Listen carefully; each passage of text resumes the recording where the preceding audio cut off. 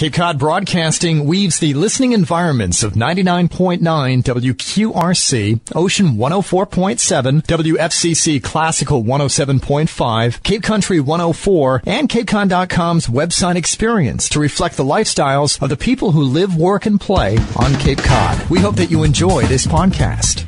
I'm Laura Reckford, and this is Sunday Journal. I'm here in the studio with John Chapman, who is a candidate running for Congress in the 9th District, which includes the Cape and Islands. He is looking to unseat the incumbent Bill Keating, but we're focused on politics with the upcoming primary election on September 9th, and among the races that will have a contested primary is the 9th Congressional seat. 4 Republicans are running to unseat Congressman Keating. John Chapman is one of them. The primary will determine which of them will appear on the general election ballot in November. John, welcome to the show. Thank you so much, Laura. It's great to be here. Let's start with your background. Tell us a little about yourself, how long you've been on Cape Cod, what brought you here, and what you do for a living. Well, right now my living is I'm running for office, but I've been a lawyer most of my life. And actually, I've been coming to Cape Cod and here on Cape Cod my entire life. I just turned 50. I went right from the hospital to Cape Cod, and I'm a resident of Chatham. So that's I've been an attorney for about 23 years. So you're running in the Republican primary. Tell us about your political philosophy and why you decided to run for Congress. Well, sure thing. Do you want me to give a little bit of background, or do you want me to jump right into why I'm running? Why you're running would be great. Well, sure. Well, I'm running because I really think Washington is completely broken, and it's become arrogant, it's become polarized, and it's completely lost touch with the people it's supposed to be representing. Federal government is too big. Congress isn't listening. Our national debt's $17 trillion and growing, and all we have taking place down in Washington is partisan bickering. Now, tell me about your experience in politics or in town committees, any local involvement? Oh, sure thing. Well, I actually got my political start back in right after graduating from college in the Reagan White House.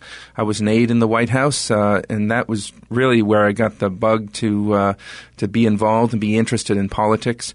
Also, this is my first run for elective office. But I had the pleasure and the honor of serving in Governor Romney's administration. I was an agency head for Governor Romney and in charge of the workers' comp system, where I led some agency reforms, eliminating a 5,000 case backlog, also eliminating outside counsel fees, as well as increasing the enforcement rate for stop work orders at the agency from 40% to 100% when I left. Interesting. And so, and turning to the Cape and Islands, what do you feel are the biggest issues here in the region that you feel you could influence as congressman? Well, certainly, I think there are a number of issues here on the Cape, and there are a lot of very focused issues that the Cape cares about. Certainly flood insurance, and I think that is one that the current congressman really let the people down here on Cape Cod about. Also, the fishing industry. My campaign will be releasing in the next week or so some policy recommendations with regard to fishing and bringing focus to that industry. Those are sort of the more local issues. But, of course, on the larger scale, my campaign is focusing on we're looking at jobs in the economy. We're looking at we think spending down in Washington has just been too reckless. And, of course, health care, which is one of the issues that originally got me into this race. Now, it's interesting you bring up fishing because being from Chatham, that's certainly a big issue there with the Cape's biggest fishing fleet. What are your thoughts on what's been going on with the fishing industry? Well, I think government's been too involved. Fishing, Laura, is actually something that's very close to me because my older brother was a commercial fisherman down in Chatham for 25 years, and he gives me lots of thoughts. He's out of the industry now, but I certainly hear from the fishermen on the Cape as well as down in the South Coast and New Bedford that government plays too large a role. And they really have been the regulations, and they're being dictated from Washington where they don't really understand how their regulations are impacting the industry and the families that fish for a living.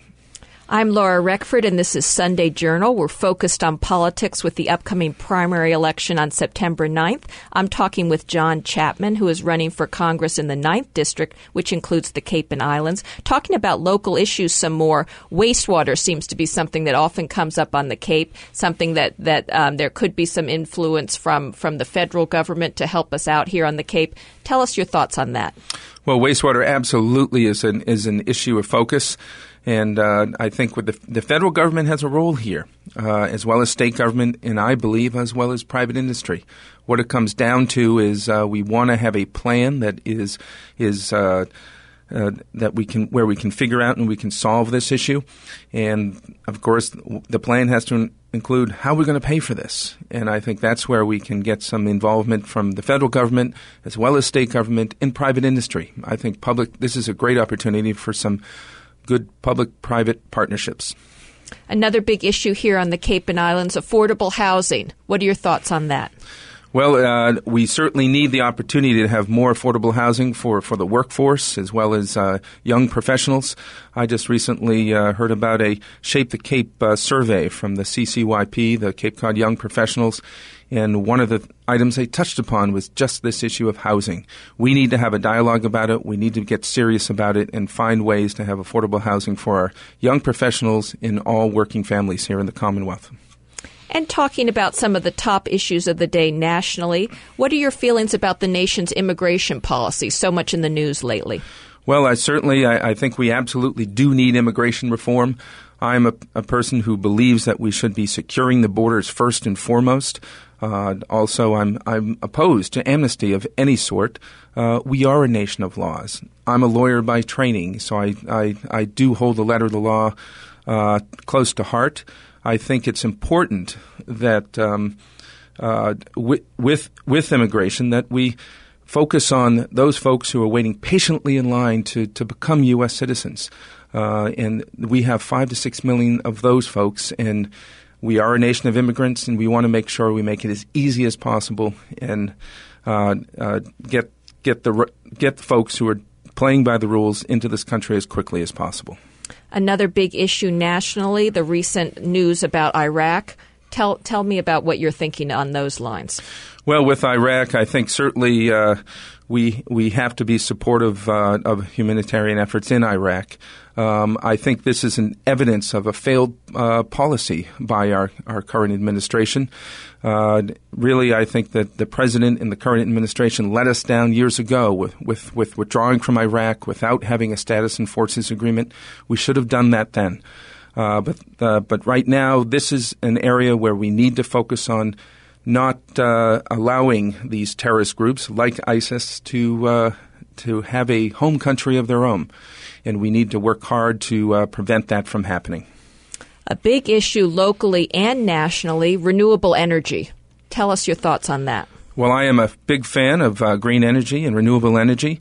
But, of course, the issue that's close to home is the Cape Wind project. That project I'm opposed to.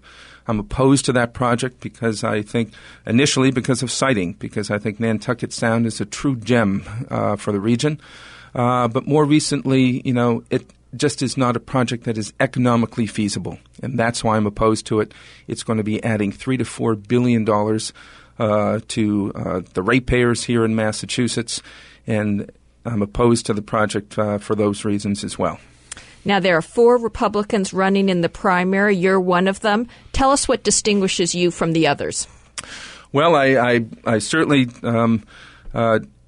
I can distinguish myself from the others. I think I have broader experience. I have experience in the private sector, the public sector, and the nonprofit arena.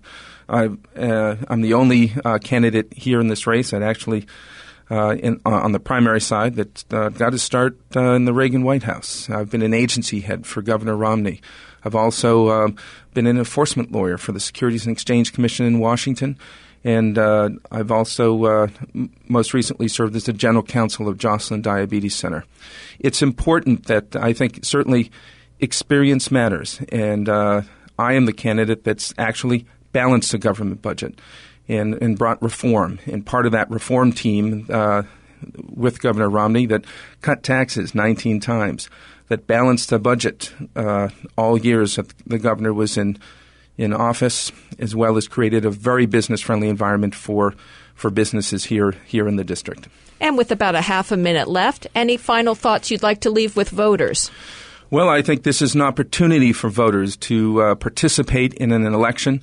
I know there's a lot of election fatigue out there, and voters are not feeling like their voice is being heard. But the fact that we have so many people in this race, this is an opportunity, I think, for my message as a Republican. I think it resonates with so many people, disengaged Democrats as well as the majority of independents. This is an opportunity to participate in an election. I think I'm the right candidate to do that. I have the right experience. And I want to be a voice for the district, which is something that we haven't had with the current congressman. He's been invisible, and he hasn't been listening to the needs of the district.